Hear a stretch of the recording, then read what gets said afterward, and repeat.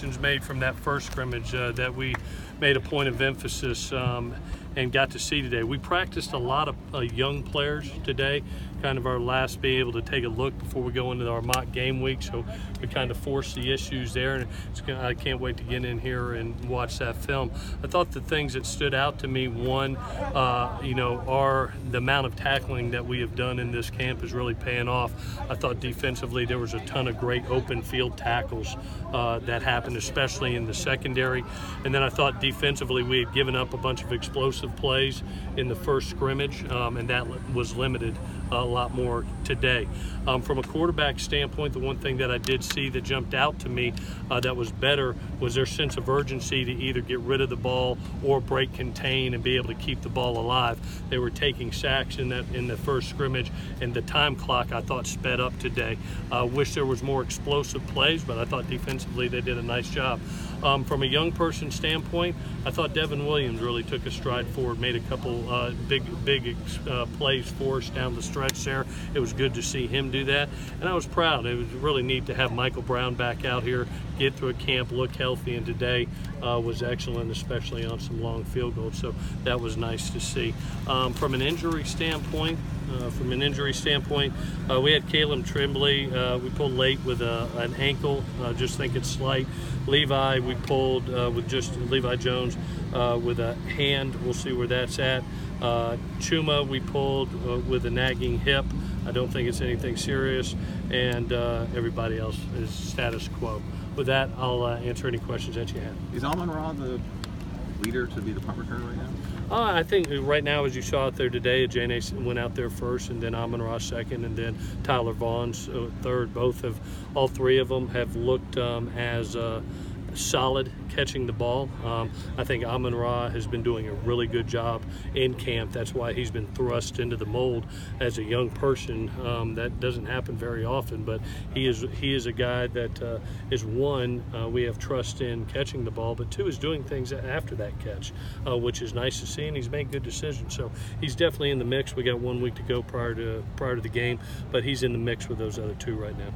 Levi Jones has been kind of in and out of practice throughout camp, but what did you think about him today? Yeah, I was really excited for him. He got 2 good series and played really well. He was one of the guys in the open field. He makes 2 tackles on Stephen Carr, which is a very hard thing to do out in open space. It was extremely impressive.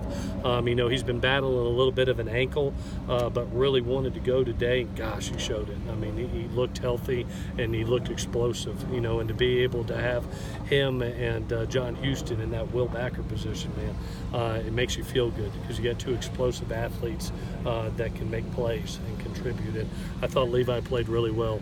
I'll check the tape, but it felt like he played fast today.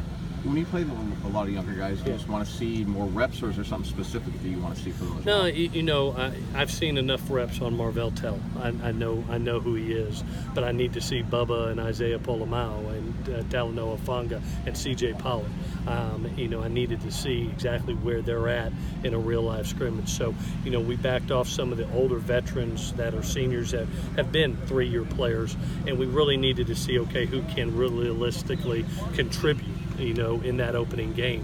And that's what part of this scrimmage was about, is to thrust those younger players to the forefront that are first, second, third-year players, that this is their opportunity to show if they can contribute. There weren't as many explosive plays quarterback-wise in this scrimmage compared to the last one. Yeah. Was that just them seeing stuff shorter or was it by design? No, I really thought defensively, we made a point of emphasis. You saw that first scrimmage. That was something that really stood out.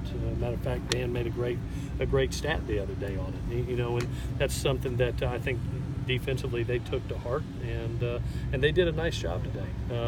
Like I told offensively, some days you're going to have to grind it out. Some days just defense is playing really well and the run game's got to go and you got to move the sticks, and all of a sudden sometimes it's going to be 3-4 play drives, and some of them you're going to need 14 play drives, and you got to find ways to move the sticks. But I thought defensively they made a nice jump from game 1 to game 2, limiting those explosive plays.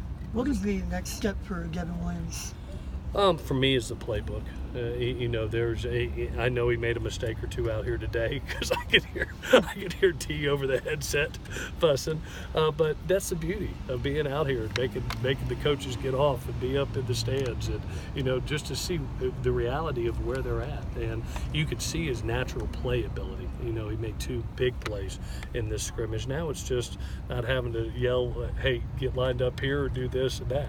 Once the playbook hits and the light clicks on.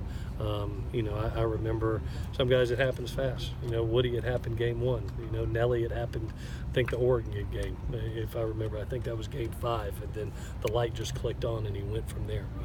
It always happens different for each and every guy. Is it going to take the mock game to make you decide at this point with the quarterbacking situation? I don't know. I'd like to go in and evaluate this tape and see where it's at. I didn't think that, I thought every quarterback made some good decisions, not forcing the ball, but breaking contain. But I'd like to go in there and evaluate the tape and see where we're at. My gut tells me it's going to take 1 more week, but I'm going to eval the tape. What about Jack Sears? What did you think of him today? I thought a couple times of being able to break contain. You saw him make a couple first downs with his feet. That's what I wasn't feeling in the first preseason game, was they were just staying stagnant in the pocket. They weren't releasing the ball or using the weapons that they have. Even I tell you what, even JT, who still has great athleticism, I thought did a nice job of breaking contain too. All 3 of them today didn't take sacks. They didn't stay back there and just hold on to the ball. That clock went off and they said, I got to get out. I either got to throw this ball or I got to break contain and keep this play alive. And that's going to help me sleep better tonight. There were probably some mistakes, and we probably missed a couple reads, but from them playing real live football, it felt more live today. Is JT showing you more than maybe you expected in the ability to break contain and throw on the run? Well, he did it the other day, Dan, too. I thought in the 2-minute drill. You didn't see him break contain, but being able to step up in the pocket and being able to keep the ball alive, he reminds me a lot of where Cody was, in my opinion. Cody was a tremendous pocket presence quarterback, and so is JT. He can feel pressure and don't fall asleep on his athleticism, because he can move. The other 2 do a good job in the run game, but gosh dang, I tell you what, JT is an adequate athlete. There's no question. Let's do one more. I know you wanted to include the 2-minute drill, like you said yesterday. Is there any reason why you cut it out? Yeah, we ran out of offensive tackle bodies. I was running low, and it wasn't going to be a good simulation. And so sometimes you have to adjust on the run as a head coach and don't get stubborn. But we lost a couple offensive tackles down the stretch there. I didn't think it was going to be able to get an honest evaluation. So we'll be able to do it this week coming up. All right, thank you.